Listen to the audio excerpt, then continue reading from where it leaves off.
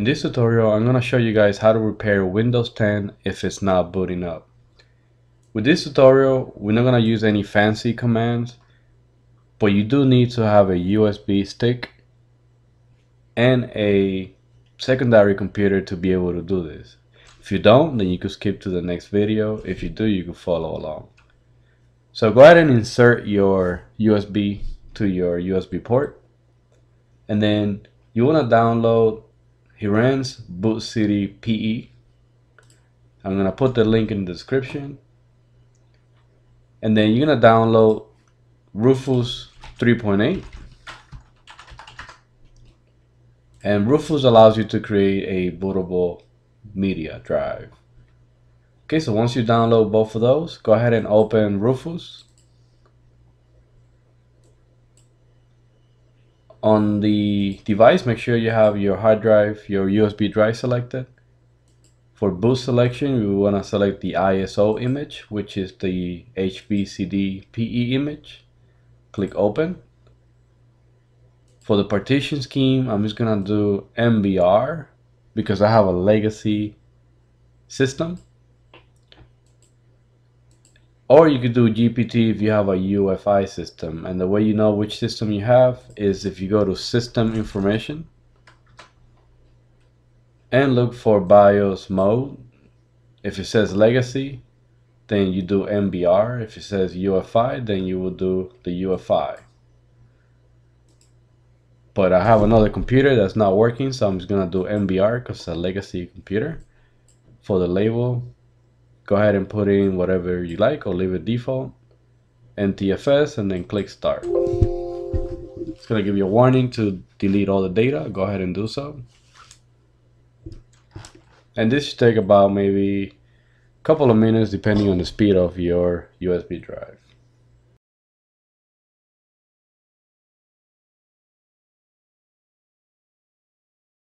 Alright, now that it's finished, go ahead and close all of everything, and on the next section I'm going to show you how to fix your computer.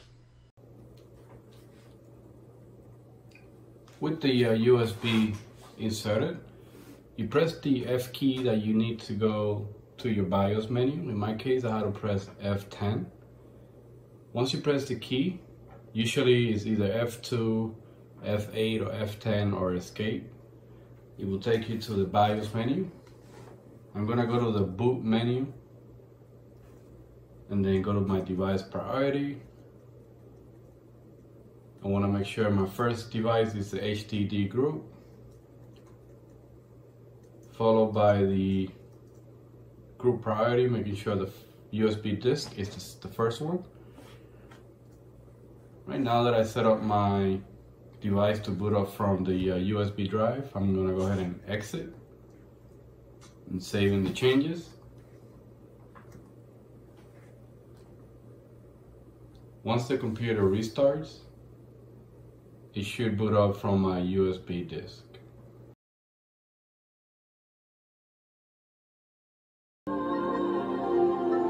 You could go ahead and close anything that comes up. It's gonna just gather all your hardware information.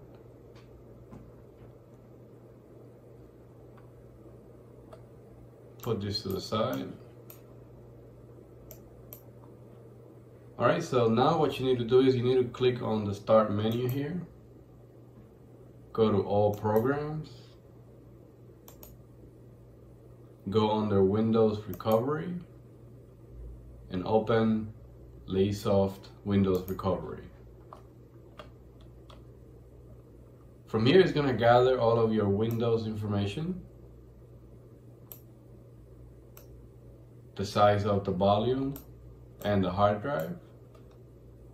Go ahead and click here on the top where it has your information. Then click OK.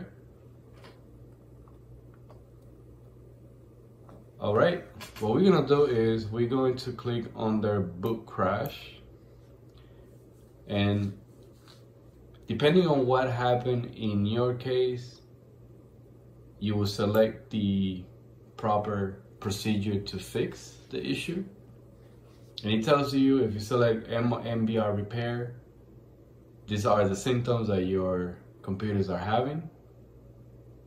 If this matches your criteria, then you will select MBR repair.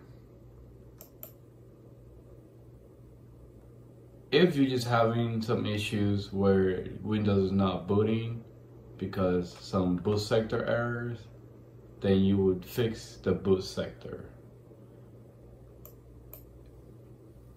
If you dual boot it with another system, you could click on rebuild boot menu, so that way Windows becomes the primary bootloader.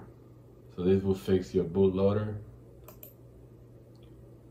The last option here is if you're getting these errors when Windows starts, then you would select this option and then click on missing Windows file repair. The check disk, it checks for any errors on your hard drive, so this is a good test to run if your hard drive is not running properly. In my case, I'm gonna do a MBR repair, and I'm gonna click on MBR repair. Okay, it tells me that this operation was completed successfully.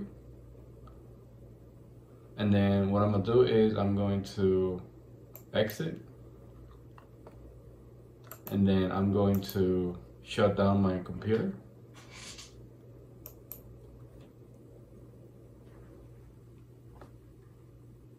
And then I'm going to go ahead and remove the USB drive.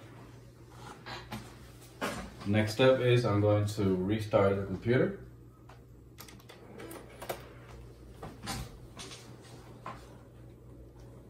And if everything worked well, Windows should start loading up.